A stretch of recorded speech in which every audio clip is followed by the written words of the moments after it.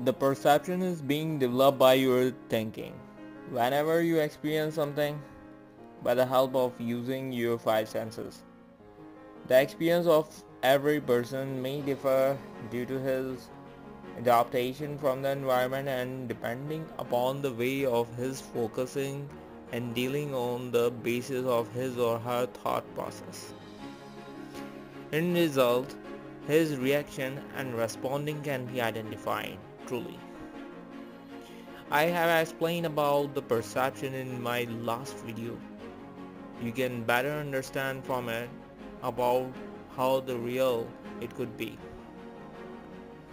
Let's check this out too. The link is in the description below for your reference.